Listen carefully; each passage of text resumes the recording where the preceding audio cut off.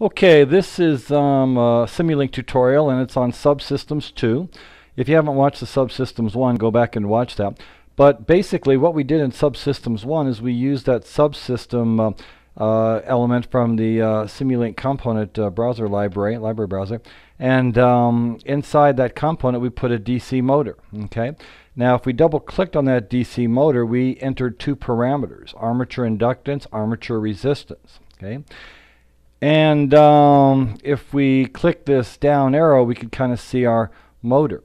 Armature voltage coming in, omega, which is RPMs, radians per second going out, back EMF that you get in a DC motor.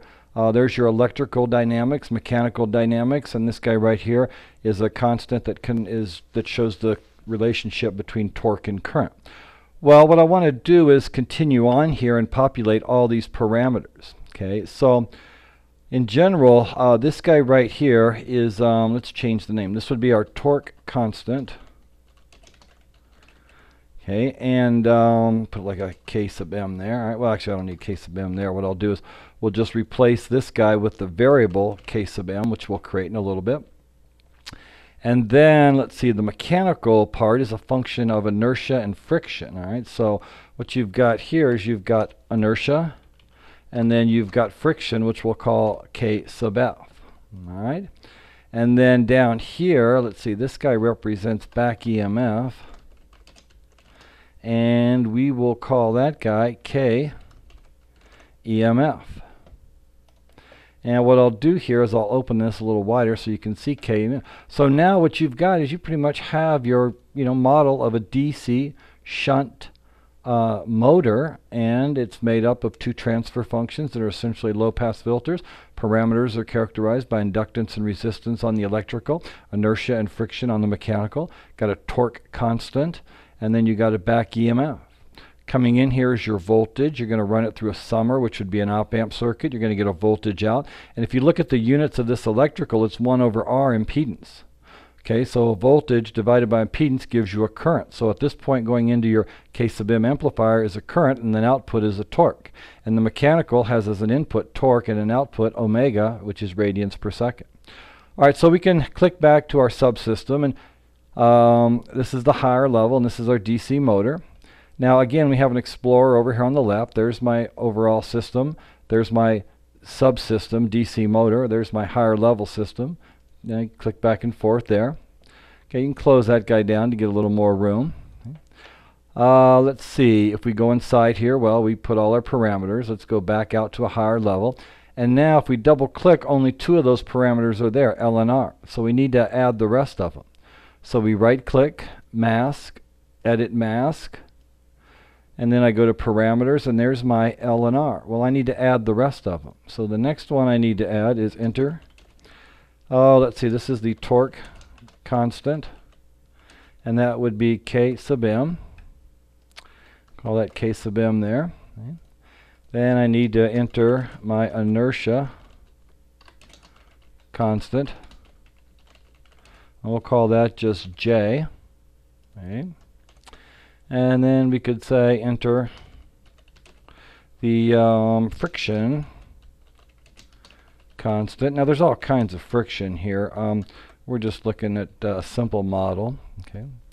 And then let's see, enter back EMF. Okay. And we'll call that K EMF. That'll be a variable K EMF, and then of course this guy right here is KF. So now I've got 6 parameters: armature inductance, armature resistance, torque constant, inertia constant, friction constant, and back EMF. Apply, OK. And now when I double click on this guy, it's going to prompt me for all 6 of those. For a torque constant, why don't we use 0.1? For an inertia, why don't we use 0.02? And then for friction, how about a 0.2? And then your back EMF constant is actually the same as your torque constant for a DC shunt motor. So we'll make that 0.1. Now let's save that guy and run it, and then there you go. So really we didn't do anything other than just make those parameters variable. And notice we apply a DC step, and then the motor takes about 2 seconds, comes up to speed, and stabilizes. Okay. Well, let's change some of the parameters. Let's change our torque constant to 2, and then of course that requires us to change back EMF to 2, and then run it. Okay, now we get some overshoot. So actually here, you get some overshoot. The rise time decreases because it comes up to speed really quick, but it has some overshoot, and then it stabilizes back down here to 0.44. What did it stabilize before? Let's change those guys back to what they were. 0.1. 0.1, okay. Yeah, so in the previous case it stabilized at 0.44, now it stabilizes about 2.5. Okay, great. So now we have all those constants in there. Well, we can bring this output up to the input simply by putting an amplifier in there. Now I don't need to do it in a subsystem. What I can do here is I could add it at the higher level. All right. All right. So let's do that. Let's keep that guy there. Oops.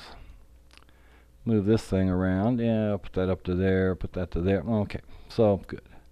Gonna bring this down to there. Let's go get an amplifier. Commonly used blocks. There's an amplifier. I will drop that in. Now what's going on right here? Looks like I got a little. Let's delete that guy and then just reconnect it. Okay. And I'll drop my amplifier on top of there. And if you look at this picture over here, oops, it looks like we stabilized at about 0.25. Well, 1 over 0.25 is 4, so let's change that amplifier there to 4. And now run the system. And there you go, yeah. Didn't quite get all the way up to 1, but we got pretty close. So yeah, so now we're applying a unit step, and then our motor comes up to speed and stabilizes at about between 2 and 3 seconds. There you go. All right.